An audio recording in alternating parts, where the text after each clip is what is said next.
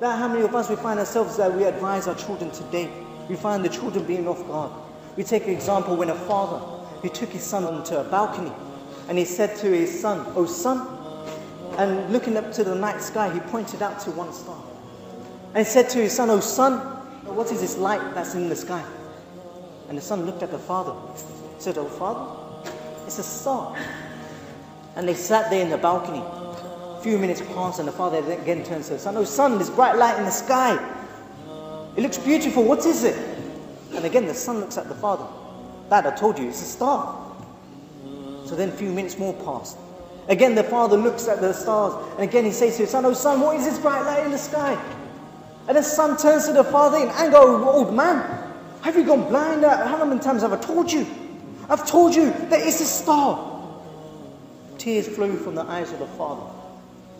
And the father replied to the son, "Oh son, when you're a young child, when you're a baby, how many times used you ask me, 'Dad, what is this? Dad, what is that? Dad, what is this? Dad, what is that?' And not once did I get angry at you. Not once did I shout at you.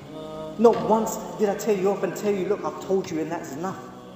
Every time you questioned, I answered you. And today, that I find myself that I've only asked you something 3 times and you address me as an old man." And the tears flew from the son's eyes.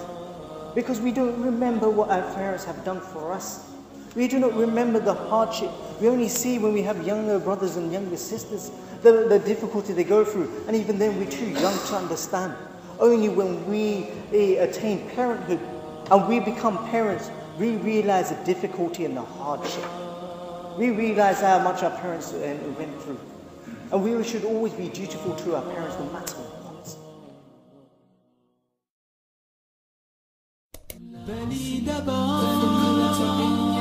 صفحة جديدة وانسى الماضي